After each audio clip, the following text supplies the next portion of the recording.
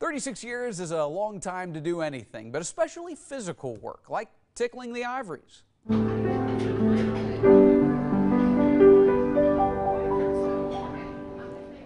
This is Sarah Baumager. Sarah is 91, and as of this week, she has been playing the piano at the Crown Plaza in downtown Knoxville for 36 years. But she says she's actually been playing, period, since she was 6.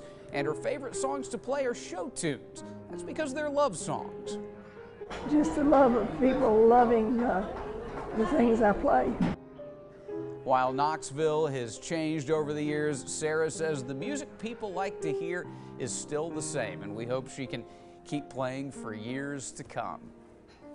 She's good too. I mean, I remember hearing her on election night when I was out there covering it. She's terrific. Absolutely amazing story. That Tin Pan Alley stuff never really gets old. That'll stand up forever, I think. The test of time. You're exactly right. Hey, great day.